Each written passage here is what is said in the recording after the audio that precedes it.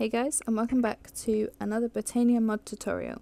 I've been showing you how to make these different runes because I was leading up to making this terrestrial agglomeration plate, however you pronounce that, which you need to create the terrestrial ingots, which obviously you need to then create other things.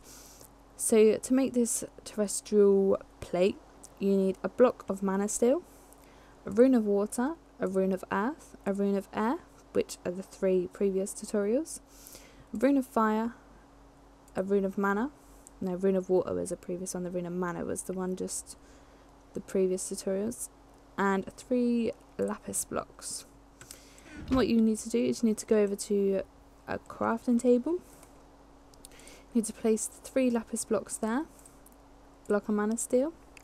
Then you need to place the rune of water in this one, rune of earth, rune of air goes that one, rune of mana that one, and a rune of fire there, and that is the terrestrial plate. And what you need to do with this is it just gets placed like that. And you need to get lapis blocks, and they go, if you do a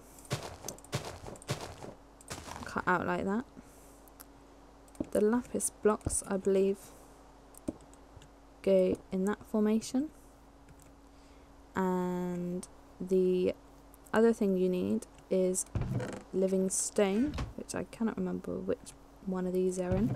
It's that one, living rock, I mean not living stone, like so.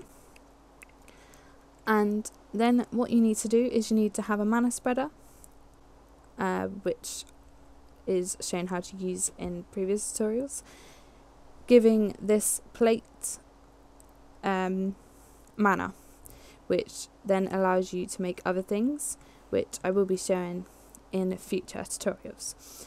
So I hope you enjoyed the video. Please do like and subscribe if you haven't done so already, and I will see you in the next one.